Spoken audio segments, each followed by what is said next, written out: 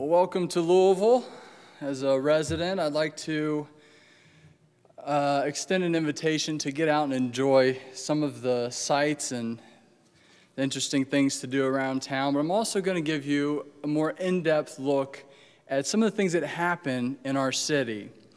Here in Louisville, we typically have 2 days a year designated as junk pickup days. These days are reserved for people to put things out to the curb that trash collectors normally won't pick up. Now, a week before the scheduled pickup date, people begin piling their stuff that they no longer want at the end of their driveways. And if you drive throughout various neighborhoods, you can get a good idea of what people value or what they used to value. I've seen all kinds of things: couches and chairs, ping pong tables, patio tables, broken mirrors, bookcases, televisions, car tires, and so much more. Now, most of this stuff is worn out or broken in some way, but if you're lucky, you might just find a great piece of treasure. You might think I'm kidding, but for the week leading up to the junk pickup, you'll see numerous people driving around the neighborhoods in their cars and trucks going through this garbage. As I'm outside doing yard work, I'll notice pickup trucks driving down our street that are so loaded down with junk that it's tied to the side of the truck bed. Cars so full that the driver has to hang his head out the window so he can see.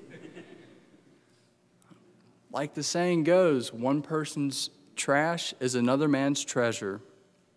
Now, I'm not one to sneeze at getting free stuff, but for me, picking through someone else's garbage, it's not worth the item sought. But it is interesting to think about what may come of the garbage that people take home with them. Does the new owner take the stuff home and immediately set to work trying to restore it and bring it back to good working order? Or does it sit in a pile in their yard getting rained on and gradually rusting, rotting, or molding? You may be thinking that I'm reaching here as I try to equate garbage with treasure, but there is a connection. To these collectors, this is treasure. As they passed by a house, there was something in a pile that caught their attention, and the desire to have it grew inside them.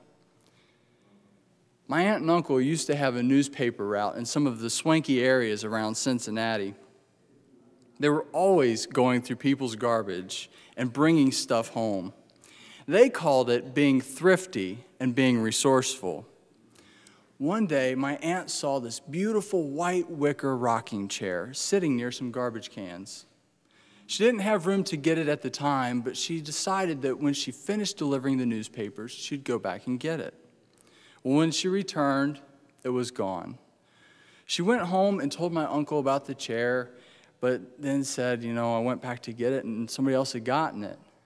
Then my uncle took her into the living room to show her the chair that he had found, a white wicker rocking chair. May we be reminded of what Jesus said in Matthew 6:21. For where your treasure is, there your heart will be also. Let me ask, what do you cherish? What do you deem valuable? What's your treasure? Is your treasure garbage? I don't mean an old tattered computer chair or a two-legged bar stool. Is your treasure money, attention, clothes, looks?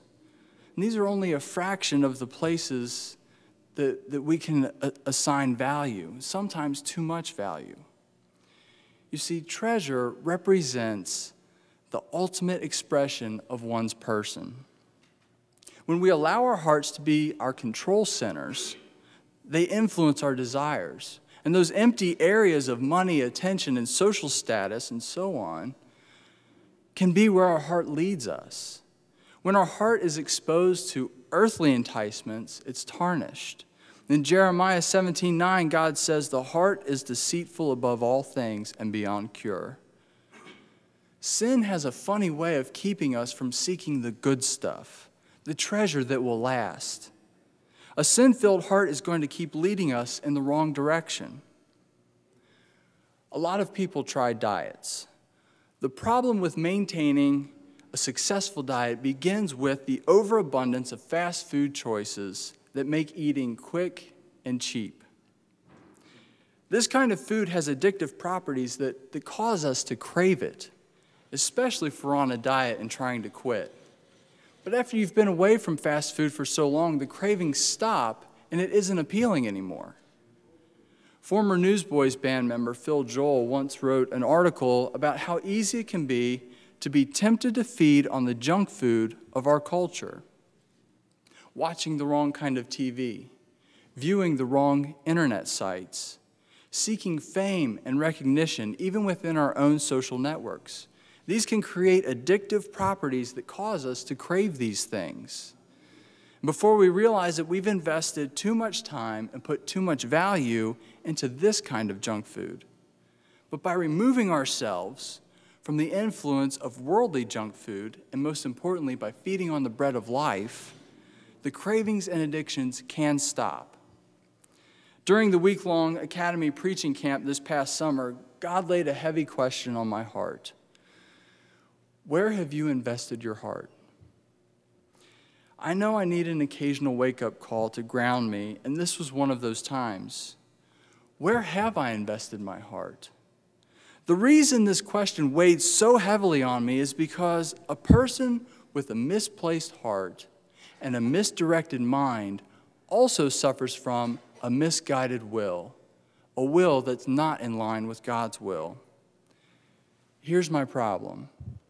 I am prone to wandering from God's will. Some of my treasures are still the ones that Jesus says, they're not worth anything in my kingdom. For instance, I used to collect baseball cards as a kid. I got curious one day about how many I had, and I decided to count them. It was somewhere around 23,000, and that didn't include duplicate cards. I have autographed baseball cards, signed baseballs and T-shirts, and other fascinating sports memorabilia. And I'm very particular about how to handle and the condition of my prized possessions. But if I'm not careful, my collection can become something I place more value on than seeking the kingdom of God. Whether it's playing, coaching, or watching sports, or collecting memorabilia, I tend to give those areas too much value. I place too much value in other areas too, like what people think of me. Many times I place too much value in academics and not enough in relationships. Matthew 19, verses 16 to 20 records an interaction Jesus had with a rich young man. Now a man came up to Jesus and asked, "Teacher, what good thing must I do to get eternal life?" "Why do you ask me about what is good?" Jesus replied. "There is only one who is good. If you want to enter life, obey the commandments." "Which ones?" the man inquired. Jesus replied, "Do not murder, do not commit adultery, do not steal, do not give false testimony, honor your father and mother, and love your neighbor as yourself." "All these I have kept," the young man said. "What do I still lack?" Jesus answered, "If you want to be perfect, go, sell your possessions, and give to the poor, and you will have treasure in heaven. Then come follow me." When the young man heard this, he went away sad because he had great wealth. This young man wanted what Jesus was offering, eternal life. He knew that Jesus could tell him how to get it. Jesus told him, "Follow the commandments." And the man said that he does. But then he asks, "What do I still lack?" He still didn't feel right. Somewhere inside of him, he knew there was something else. I often wonder if we're the same way. We know Jesus is the only way to eternal life, but do we frequently find ourselves feeling lost and empty like this young man? Do we put so much stock in empty earthly gains that we lose our focus? Jesus is not commanding that everyone go and sell their possessions, but we need to put ourselves in the rich man's shoes. If Jesus told us to sell our treasures, could we do it? What are your misplaced treasures? There is something positive in all this. Jesus speaks of a heavenly treasure where no man can take it and no element can deteriorate it. How do we obtain this treasure? When I first got a job, I knew I needed to begin tithing. I'd recently heard a sermon on how giving money for God's work is like making a spiritual investment that we can cash out when we get to heaven. What I've realized since then, in addition to tithing, we can make these investments in other ways. Like what? Like serving as a big brother or big sister, visiting those in the hospital or confined to the home, volunteering in a nursing home, donating clothing or other material goods, taking care of those who have a hard time caring for themselves. It is through our obedience toward God, doing His will, which allows us to continue storing up spiritual treasures. We all desire to obey God and to remain in line with His will, but the powers of evil don't make it easy. We may not be tempted to murder, but we may be tempted to get angry and hate. We may not be tempted to deceive and steal, but we may be tempted to color the truth. Everywhere we turn, there's a chance we might see advertisements for shows or movies that are not family friendly. We might see images that slowly cause us to think sinful thoughts, which manifest as sinful behavior. Music we listen to, people we interact with, all these things can produce negative influences that distract us from the true purpose of doing God's will. Our enemy's plan to destroy us may not hinge on major sins. It may revolve around countless distractions, things that seem innocent or even good that keep our minds off God long enough that we begin to blend in with the culture. So how do we keep from being lured away from God's purpose for our lives? Colossians 3 maps this out for us. Listen to these powerful words that Paul wrote. Set your hearts on things above, where Christ is seated at the right hand of God. Set your minds on things above, not on earthly things. The things of this earth are not worthy of being compared to the things of God. The hymn, Turn Your Eyes Upon Jesus, was penned in 1918 by a 55-year-old blind woman named Helen Lemmel. Its words are gripping and true as she reminds us to turn our eyes upon Jesus. And when we focus on Him, when we set our eyes on the heavenly things, the things of earth will grow strangely dim in the light of His glory and grace. Do you understand? In comparison to the good things God can give us, the treasure we value so much will begin to look as it really is, like garbage. But it doesn't stop here. In verse 5 of Colossians, Paul tells us what we have to do. Put to death anything belonging to your earthly nature, sexual immorality, impurity, lust, evil desires, and greed, which is idolatry. This list is some of the spiritual garbage we see on the side of the road and stop to sift through.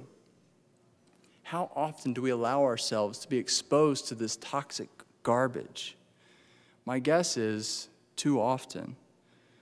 I fall short of God's glory every day. I know I deserve something other than heavenly treasures, but my God is a loving God.